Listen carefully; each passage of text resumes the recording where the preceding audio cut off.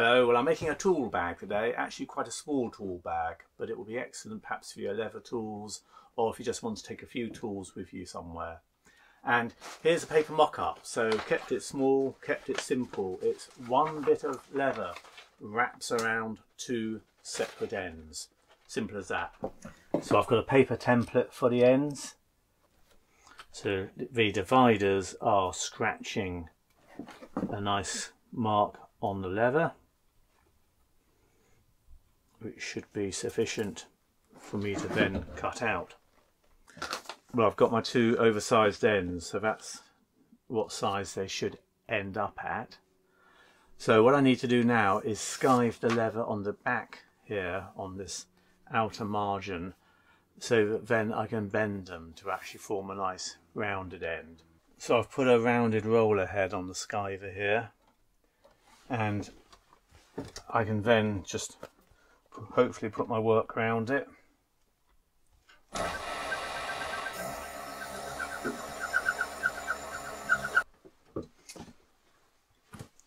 That's given me a skived margin. It's a bit of a challenge for the machine because the wax obviously gets on the drive wheel here and makes it slip and squeal a bit, but it has given me quite a nice margin to work up to. So I'm now just skiving back to that line that I'd sort of scratched in. So I'm using a gradient off the machine where the skiving's been done, which is nice and accurate, to act as a bit of a rest for my knife over the edge of the bench. Then making sure I keep my hand nicely behind the blade, I'm able to work along and get a nice consistent skive going round.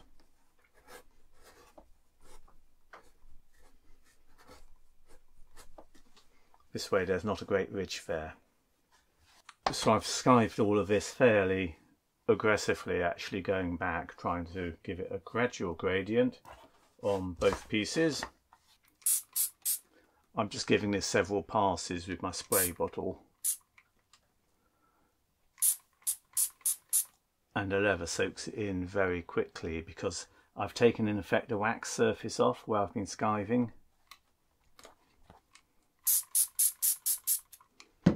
As you can see, the water going in. It will go dark on the other side, so I know it's going through nicely, which is what I want. So I'm just doing sort of a bit of a manipulation now, trying to bend this leather up a bit, up to the sort of line that I scored. So the line that's very roughly an inch off the edge. And just getting this leather flexing so that when I do come to put it in the mould and try and bend it, it will bend happily. That's the principle, because obviously one's trying to get it the whole time to go up. So that's the mould it will be going into. And you can begin to see what will happen. That will get pressed down. For the clamping part, you can use G-clamps, you can use a combination of like hammers and hammer it down, or if you have a press, you can pop it on a press. Now I have a 4-ton press, so I'm going to put it on that. Now this barely fits under here as it happens, so it's not totally ideal, but I think I can sort of do a bit of squishing and washing and try and get most of it underneath.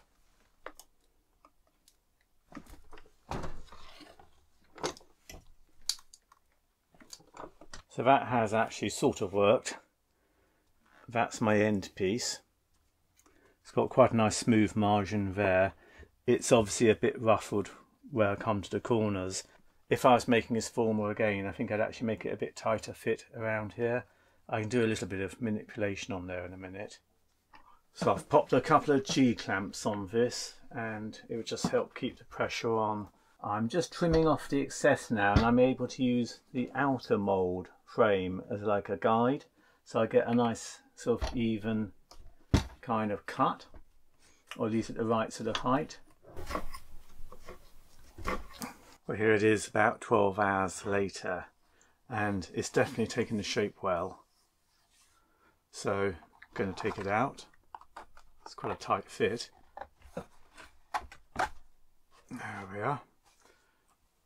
And yeah, that's done what I hoped it would do. It's got a good wall all around it. So one more to do.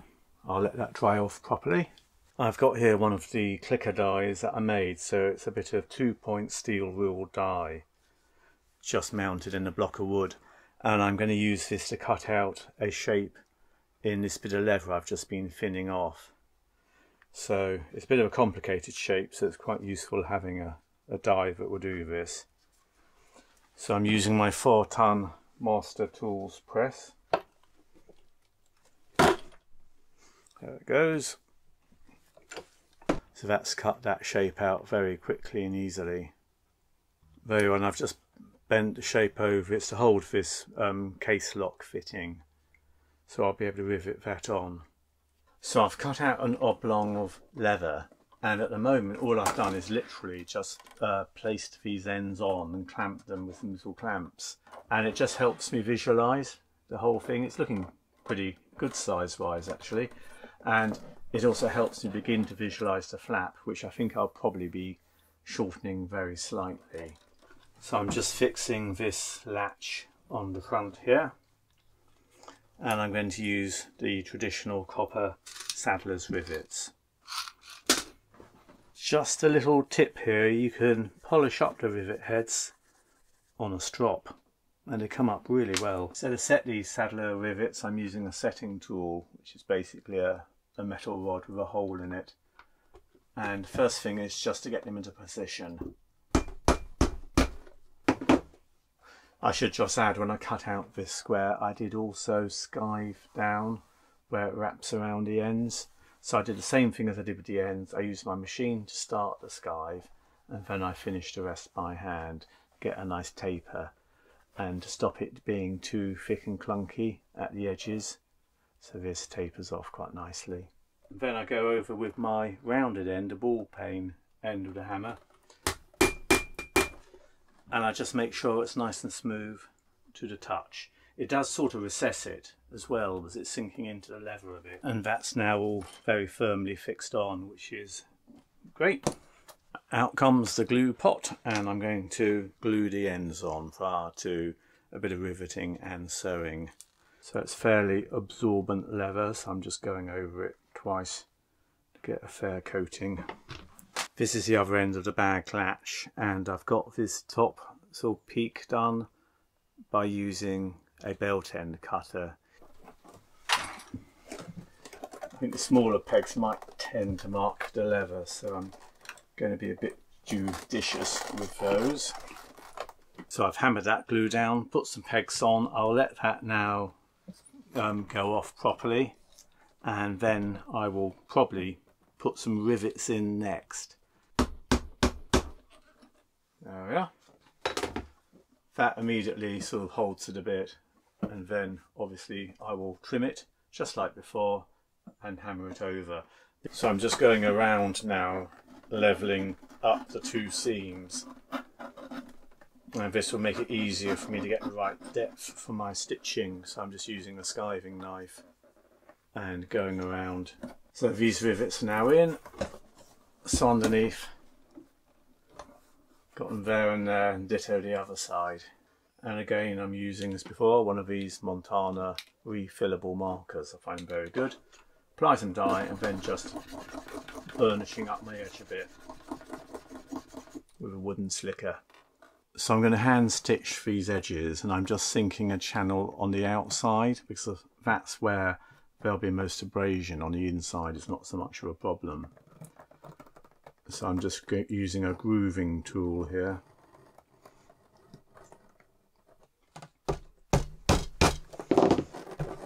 So I'm just popping a few stitches in here and doing saddle stitch. So it's nice and strong, stitches will lock each other in. And I've recessed, as I say, on the outside, so like that, they will be protected from any sort of like external abrasion or anything. So a fair bit to do here, I'll just carry on. I'm just rounding off the corners of the bag lid here. Makes it all look a bit neater, so just using a little punch here. So I've just been using my scratch awl to line up the catch and put my holes in there with a punch, so I can now rivet this on. And what I'm doing actually here is I'm putting the tab both sides, and that will more evenly spread the sort of load, if you like, of the pull. Just test this latch, make sure it's gripping. Yeah, it's under a bit of tension, which is what I want on this. So that's the latch on. I'm going to be going for a top handle on this bag, and I've just been doing a little bit of experimentation just to sort of work out the handle geometry. And essentially it's going to be a nice strip of oak bark leather, which feels very nice on the hand, enough clearance underneath but not so much that the handle sticks up madly, so I may take that down a tad. And what I have then done, I want the pressure to be sort of on the rivets and on the leather, so I'm putting the handle underneath the top of the case there. But what I'm also doing, and I'll show you closer as I do it, I'm French skiving inside on this side and inside on this side of the bag lid, and that will make the strap parts actually sort of settle down more gradually. This is the French shave tool I'm using, but again, if you don't have one of these, you can just use a skiving knife. Tap my little guide mark, pull off the double-sided tape I had there as the marker, and making sure I'm well over a leg of my table so that my anvil can soak up the pressure. If you don't have it on something solid, it all bounces.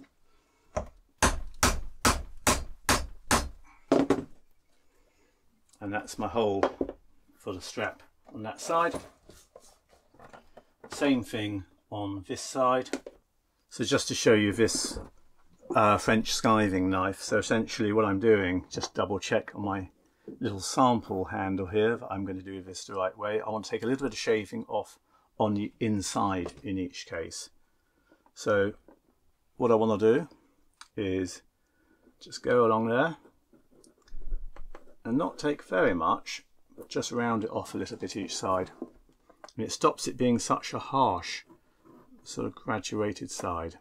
And then I just do the same thing on the underside. So I'm just marking through for the handle rivets now. So I'm using 2 saddler's rivets on each side. I think one would actually be perfectly good, but I'm partly doing it so decoratively it matches up with the 2 rivets on the latch. So hopefully that's going on there, yep, and that's my handle. So that's working fine. Very happy with that. Inside. There you are.